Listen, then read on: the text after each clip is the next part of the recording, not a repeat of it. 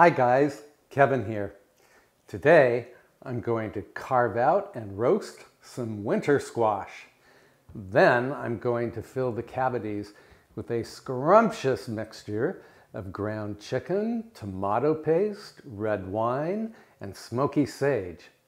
I think the stuffed squash will make a terrific main course for dinner tonight. You can use regular green acorn squash for this recipe if you'd like. I'm using carnival squash. It's a really colorful, well, kind of psychedelic colored squash. Very similar to acorn squash. And what you want to do first is make sure that the squash will stand up straight. So what I've done is cut off, I used a serrated knife to cut off the little point that's on the bottom. And see the squash, it's going to rock and roll on the baking sheet. So here's the little point on the bottom, and I simply cut it off. And then, with luck, voila, the squash will sit upright. Then remove the lid from each squash, as if you were making a jack-o'-lantern. So I've already started this one, and be sure to use a serrated knife because this squash can be really tough to cut. And we're going to save these lids. Okay?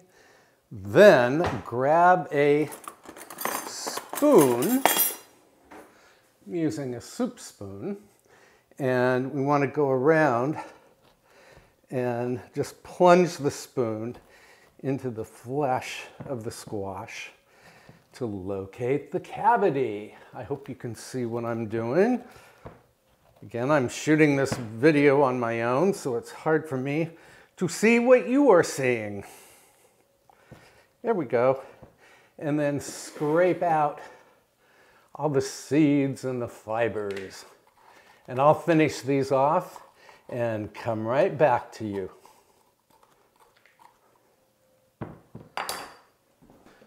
Okay, so this is my first time working with carnival squash, and I have to tell you, the rinds are much, much harder than the regular green acorn squash. So you might just want to go with the plain old green squash if you wish to do a stuffing. And mine are done. I did one green and I did 3 of the carnival squash. So then, let me move this out of the way.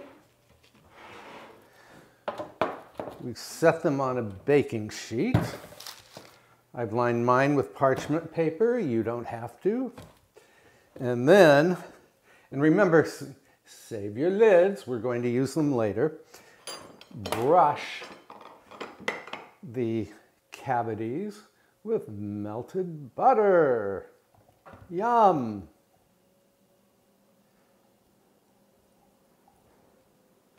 The squash goes into a preheated 425-degree oven until it's tender. The squash, I mean, not the oven. And that will take about 40 minutes.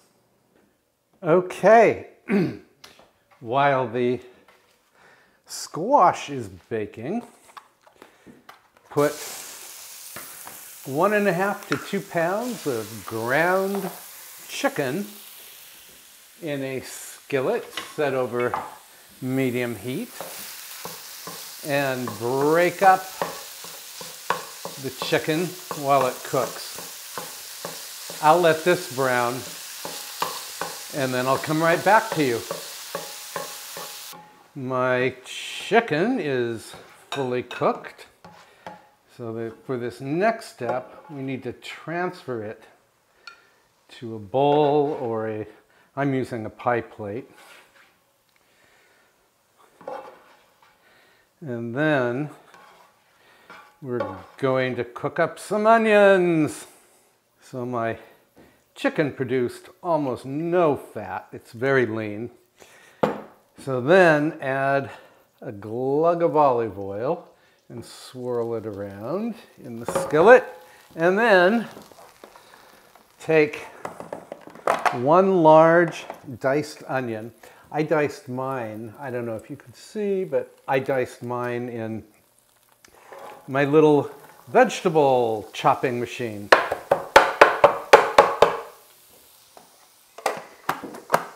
Here's the machine. And we'll give this a quick little stir, just to coat the onions with the oil. And then we're going to let this steam over low heat for 5 minutes. And in order to steam, we have to put the lid on. So I'll come back in a moment. Okay, our onions are nicely softened. So now return the ground chicken to the skillet. I'm going to break up this chicken a little more, make it a little finer. And then I want to add some red wine, a nice splash, about a half cup. And oh man, oh, the smell of red wine and onion and poultry is formidable and wonderful. I'm going to turn the heat up a little more. And then you want to add 6 ounces of tomato paste. I've already taken mine out of the can and put it in a pretty blue bowl because I know I'd like to make things attractive for you. And we're going to stir that in. And you know what? I think I want another little splash of red wine, because why not?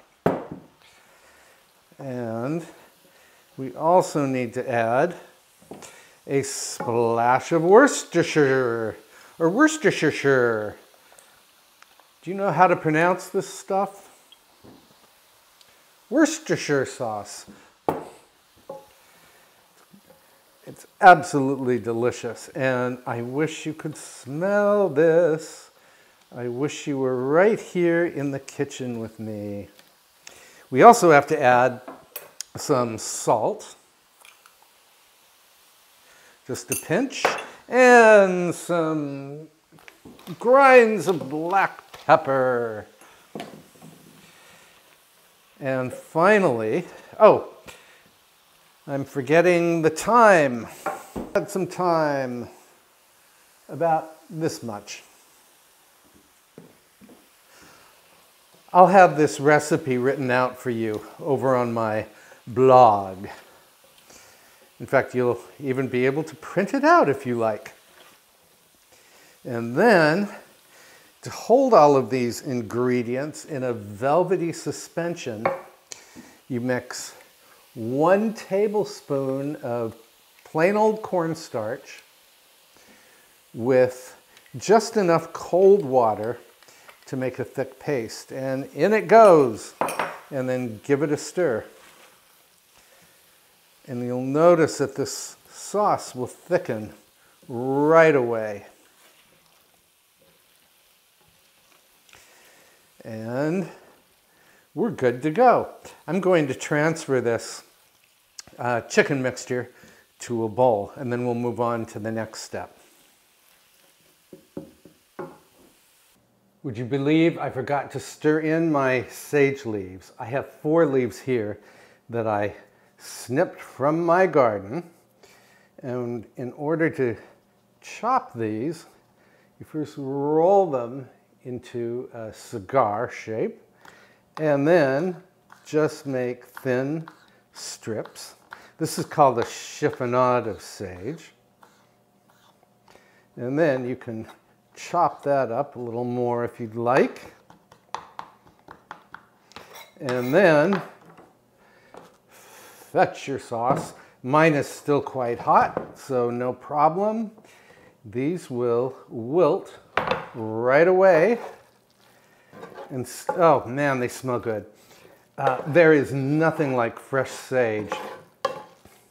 Don't even bother with the stuff that comes in a jar or a little tin. It's got no perfume. This has that wonderful smoky essence. And there we go. I'm going to transfer this to a bowl and then we can fill our squash. Let me tell you about the squash. So the green acorn squash was done in exactly 40 minutes. Perfectly tender, so I removed it from the oven. The carnival squash, as I said, was really hard as a rock. It took a full hour to become tender. And as you can see, with all the fork, can you see all the little fork marks? That's because I kept testing the squash to find out if it was tender. So anyway, it's time to fill the squash. And for this, we need a little spoon. And in goes the filling. And I am so sorry for, oh, there goes Avery. I am so sorry for forgetting to add the ground chicken, or return the ground chicken to the skillet at the proper time, but no harm done. And of course I would forget the sage too, and I was so proud of that sage because I grew it, as I said, myself. If you don't have sage in your garden, by all means plant it. And if you don't have a garden, plant it in a pot. It's a perennial herb, so it comes back year after year after year, and you'll love it at Thanksgiving time when you have stuffing to make, or anytime you need this little hint of smoke. And I'm going to stuff the squash a little bit higher than the opening,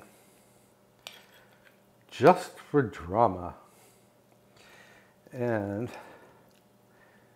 then we are going to add just a small amount of shredded Parmesan cheese to the top, like so. This isn't much. This isn't even really a tablespoon. And then we will return this to the oven for, 5 minutes, just for the cheese to melt. So I'll come back. So put the squash on a plate, and to make it extra attractive, when you're serving, just put the lid on top like this.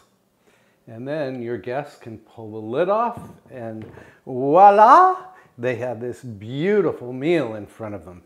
And you can also, for yourself anyway, pour out some Cabernet Sauvignon, because Lord knows you deserve it. Cheers.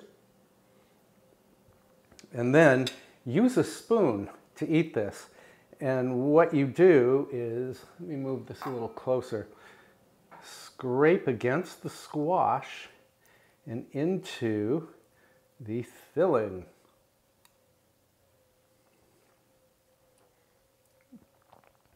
Absolutely delicious, people. Let me move the camera up so I can talk with you.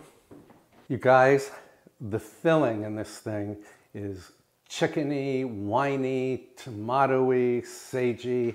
It's absolutely delicious. Hang on, Avery. The dog wants to come in. Come on in, sweetie. Yes. She knows I've been cooking something delicious and she's been going nuts outside the kitchen door.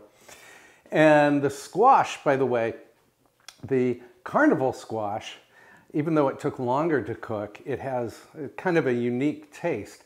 It's sweet like the green acorn squash, but it has a sort of a nutty flavor.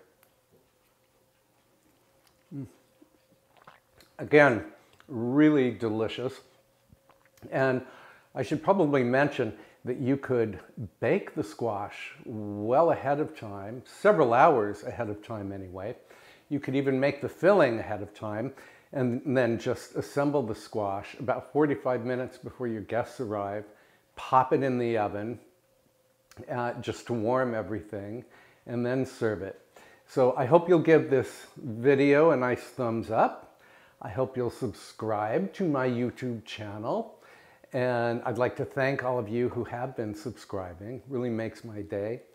And please post a comment below. And I'll see you next time. Bye for now.